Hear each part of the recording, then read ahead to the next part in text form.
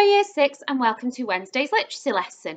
Fantastic work yesterday on your inference questions. Some of those questions were really tricky, especially the do you think ones, and you did a brilliant job answering them and putting the evidence in. So well done, really proud of you. So today then is our final questions on Blackbeard, and it's pages 40 and 41, and we're going to be looking at summary and structure questions. There are some word meaning questions there first, but I don't want to go over word meaning again because the strategies are the same and you're doing really well with them. So I'm not going to go over word meaning again. We're going to focus on the structure one and the summary today. But before we do that, I want you to do something to get your brains going and get them warmed up. And this will help you with the skills that you need to answer these questions today. Now, I want you to think about skimming and scanning. Now, skimming and scanning is a strategy that we use when we're doing comprehension questions, and it's a way to find the part of the text that you are looking at using keywords. So what I've done is set you a little bit of a challenge, and I'll do the first one with you to show you. I want you to think about finding parts of the text. So I've given you some keywords to find, and I want you to time yourself how quickly you can find them. So you might want to use your phone as a timer, you might want to find an online timer on Google. Just have a little go at how quickly you can find them. So I'm going to find Queen Anne's Revenge as my first word. I've got my stopwatch on my phone and let's see how quickly I can find it. So Queen Anne's Revenge is what I'm looking for. So I've got my text. Okay, so I'm looking for Queen Anne's Revenge. I've got my timer. So I'll put it under here. I'm going to start it now. So I'm looking through here. I'm using my finger to have a quick look. I'm looking for, oh, there it is. I'm going to stop. It took me 9 seconds to find Queen Anne's Revenge. Okay, it took me 9, well, not far off, 10 seconds. So I want you to pause the video on these keywords. I want you to pause the video on these keywords and see how quickly you can find them. Skimming and scanning is a real skill and it's to practice really looking for those keywords. So pause the video now. I'll step to the side. Pause the video now. See if you can find these keywords in the text. Okay, so you should have had a really good warmed your brain up now trying to find those words in the text, and we're going to go over structure questions and summary questions. Now, you've seen a question like this one before. The ordering one, okay, is you've got to find the order that they appear in the text. Now, it's really tempting to think, oh, I know that one came first and that one came first and then that one. I wouldn't be able to do that. I always go through the text and it's really important that you do that too. Don't guess, go back through the text and find them. So instead of going through those ones, I've just put 3 events to show you how I would do this. So what I do is I read the sentence of joining Benjamin Hornigold's crew. So I know I'm looking for Benjamin Hornigold. That's my skimming and scanning. So I'm going to look for that in the text. When I find it, I'm going to put a little star. And I'm going to put something to remind me what that star is for. So I will show you. So I'm looking for Benjamin Hornigold. So go back to the text.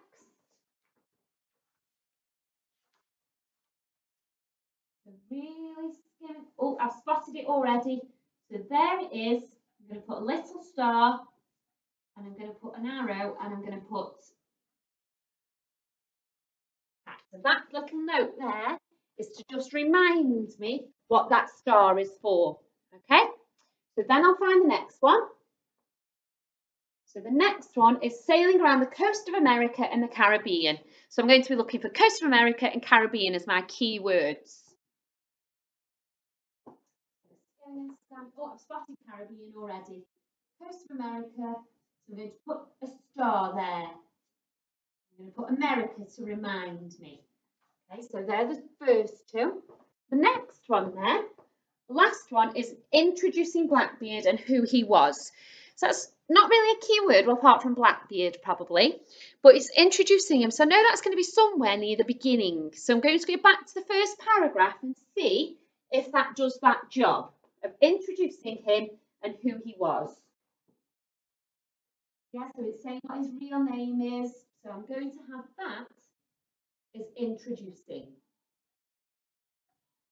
So now I've found those three events. So introducing him, the bit about Benjamin Hornigold and America and the Caribbean.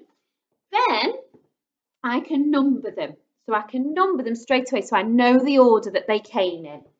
So that one was number 1, that one was number 2, and that one was number 3. Now only then am I going to go back to the question. So I know that the introducing one was number 1.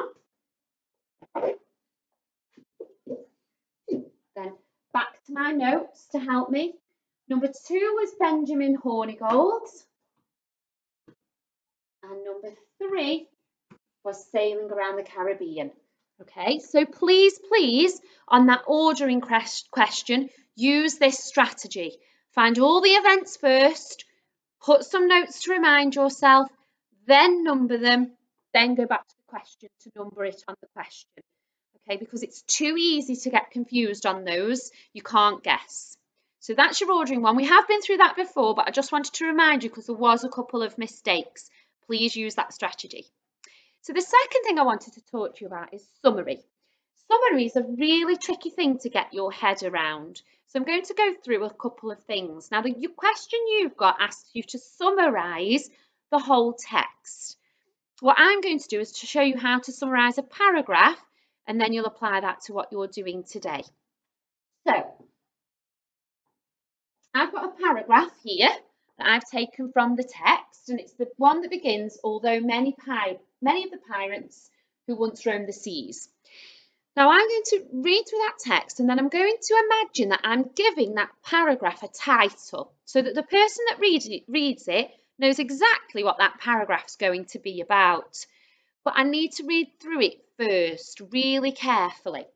So although many of the pirates who once roamed the seas were undoubtedly fearsome, so it's talking about pirates, the most terrible of all was Captain Blackbeard, whose life has become a pirate legend.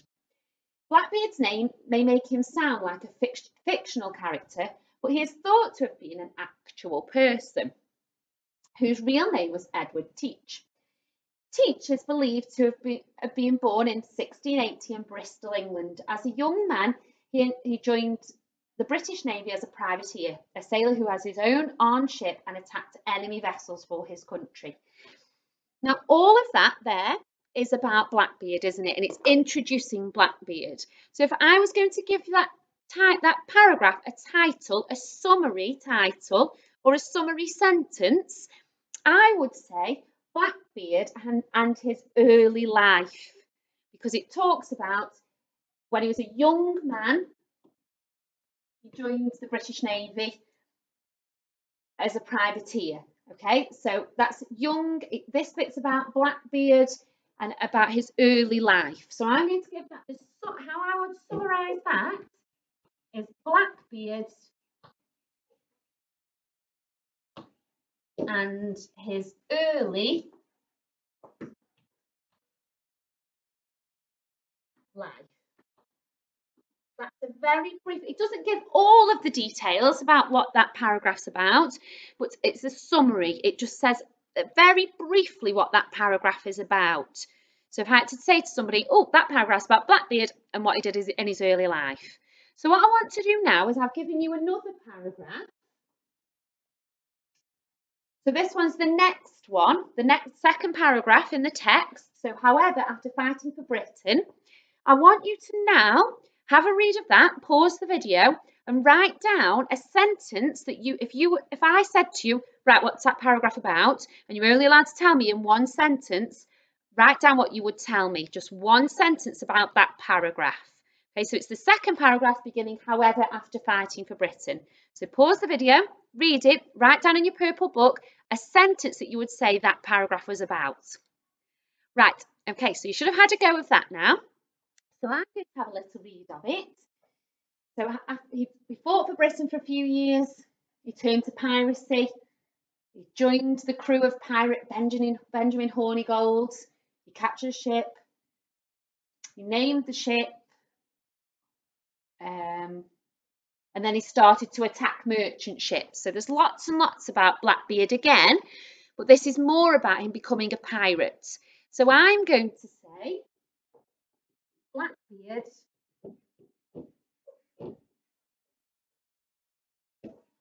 starting out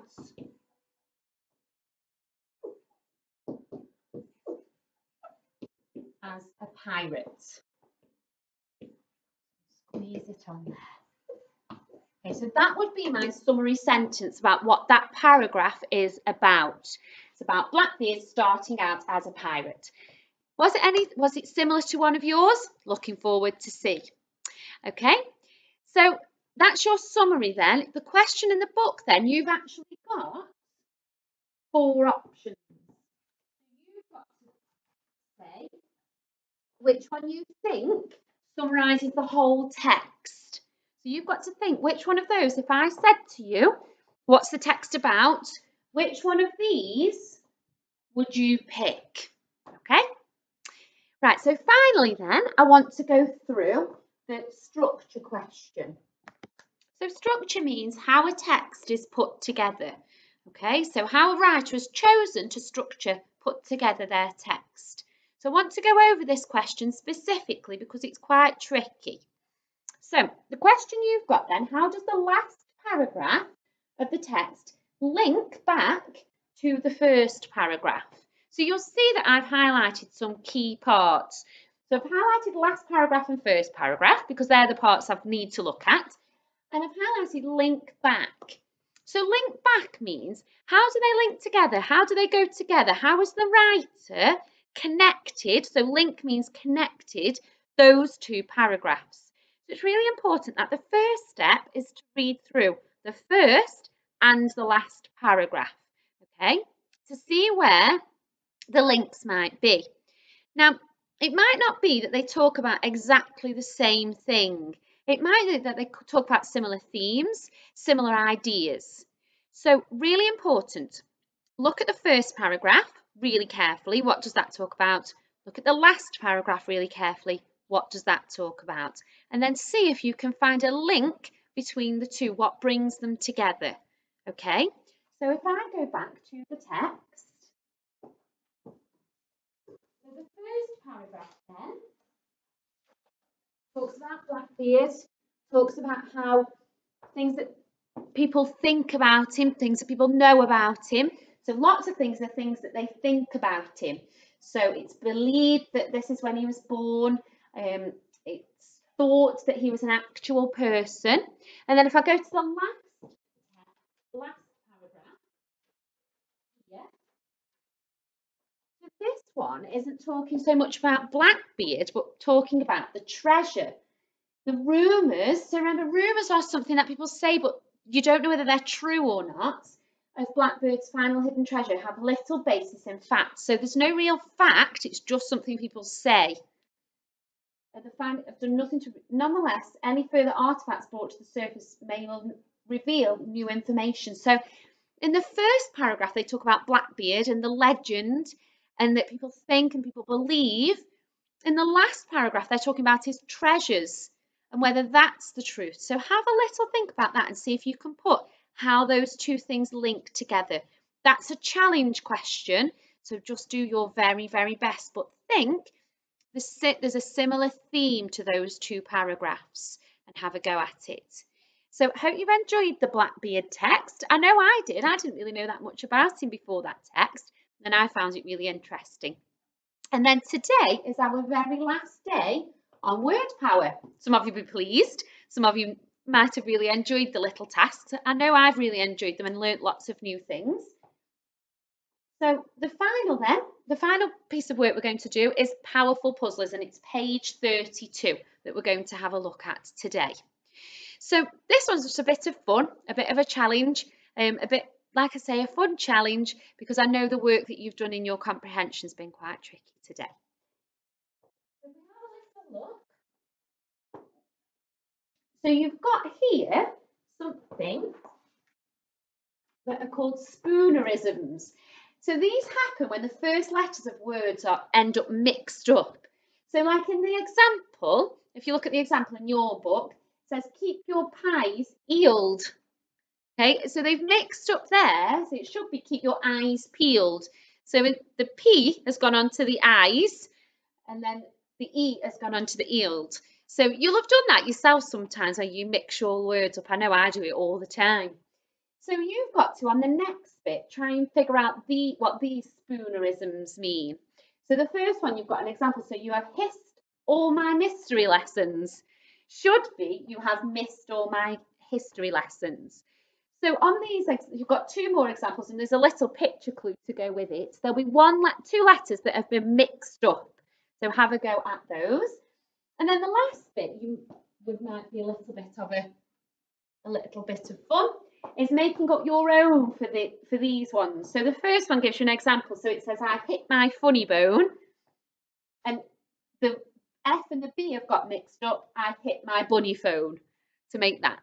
So have a go, just about swapping round two letters to make something a little bit funny. And then, if you can, have a go at thinking up your own little spoonerisms for me to have a go at. And if you send them in, I'll try and work out which letters have got mixed up.